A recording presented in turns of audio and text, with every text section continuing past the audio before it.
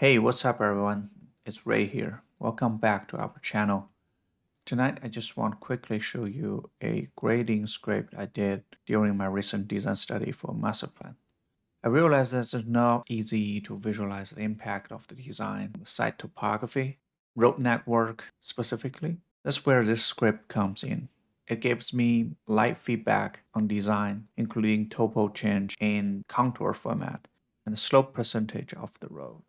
I tried to make the script as simple as possible for you to use, so there's no need for tweak too much parameters in Grasshopper.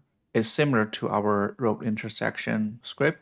The input is organized by layer. There's two testing road center lines in the temp layer, but once we move them to road layer, the script will start working. You can see these two lines template in temporary. If we move them to road layer, just give it a minute.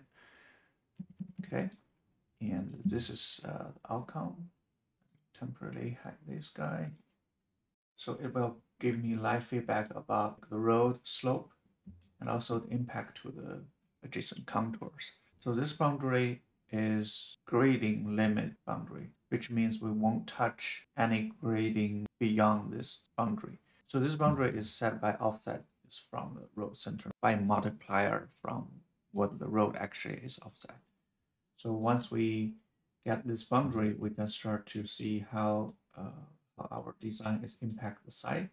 Say if we want to grab this road higher, no reason, it starts to figure out the topo automatically. It's too high. Once the slope percentage above 13 threshold will turn white. We can see, oh, where are the problems? Currently, I set the threshold as 8%. You can change the number here if you want. Let's say if we move this road somehow, maybe this way, the geometry will follow. Right? So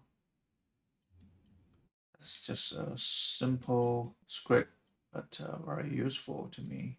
Yeah, if I have time, I will record a detailed walkthrough of how this script is functioning.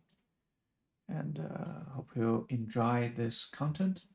And let me know if you have any thoughts down below. And see you next time.